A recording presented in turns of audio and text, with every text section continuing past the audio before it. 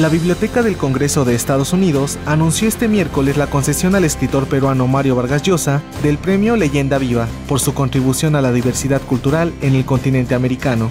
El reconocido novelista y ensayista recibirá el galardón el próximo 11 de abril en una ceremonia en su honor que tendrá lugar en el Auditorio Coolidge de la institución en Washington. El premio Leyenda Viva es un reconocimiento a la trayectoria de intelectuales de diferentes campos por parte de la Biblioteca del Congreso, la mayor del mundo, con más de 162 millones de artículos en diferentes idiomas y formatos. Mario Vargas Llosa revolucionó la literatura universal con la expansión de posibilidades de la novela y su contribución ayudó a situar las letras latinoamericanas en el mapa del mundo.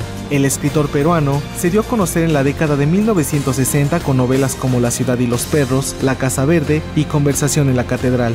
Su novela más reciente se titula Cinco esquinas y ya está disponible en las librerías de México. Informó Octavio Guzmán para Ultranoticias con Javier Solórzano.